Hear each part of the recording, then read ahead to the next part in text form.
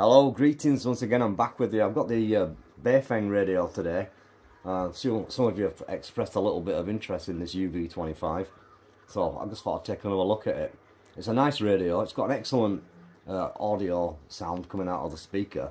I'll just put the Saturday the 7th and Sunday the 8th of December. So yeah, it's got the audio from the radio station. Not this weekend, not the weekend after, but the weekend after that. Oh! And we have saved some tickets for you to be there.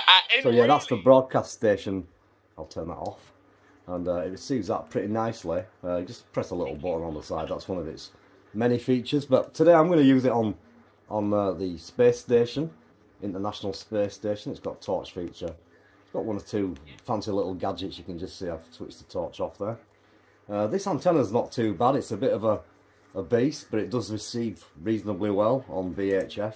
UHF's even better, I've found.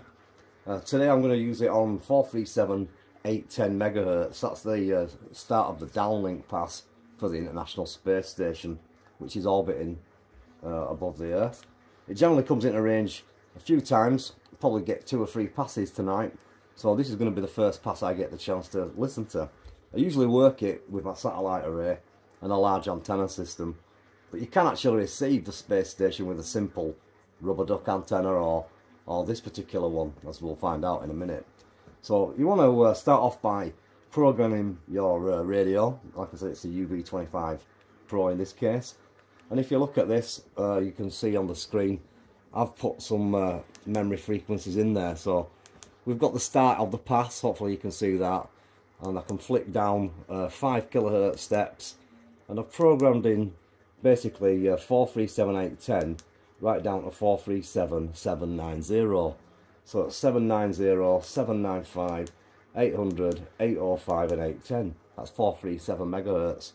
So I've pre-programmed them into the memory slot, which makes all the channel changing simple. The reason why I've done that is because as the space station approaches, the frequency received changes, and we call it the Doppler shift correction.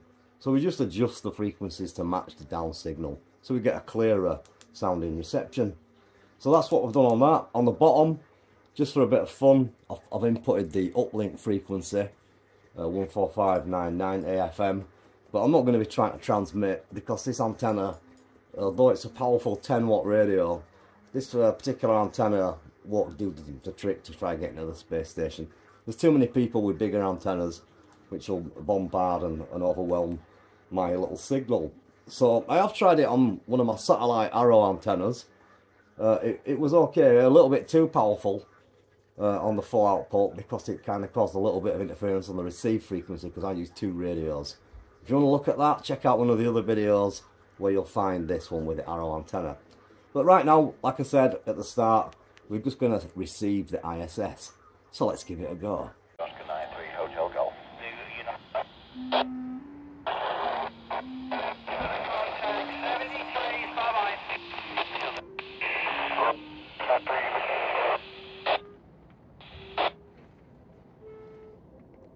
So UV-25. Oscar 92, CQ.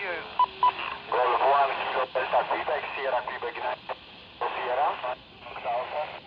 Sierra Quebec 9, station again.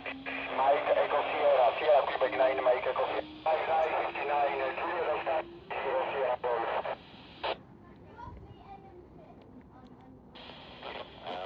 With you, mate.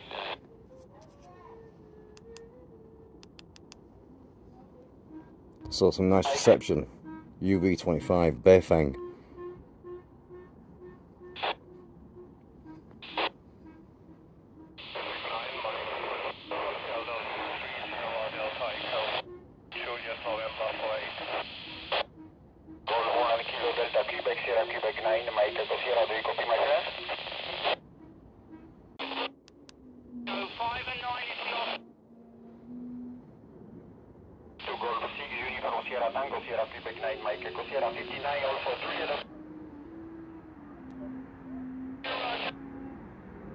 So yeah, good reception. Needs a squelch backing down. 5959 does it.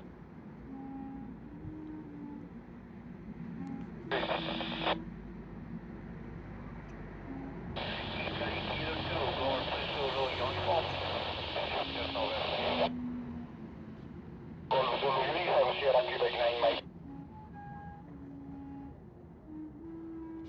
So I hope you enjoyed that one. That worked out pretty well. Nice sound through this speaker. I got this one from AliExpress. Wasn't particularly expensive. Not a bad piece of kit. Certainly like the look of it and the feel of it. It's a little bit big for going out for a walk with a dog, but certainly if you're going out on some kind of endurance expedition, get it in the rucksack, and yeah, it's quite heavy and sturdy. You'll like it. 73, thanks for watching.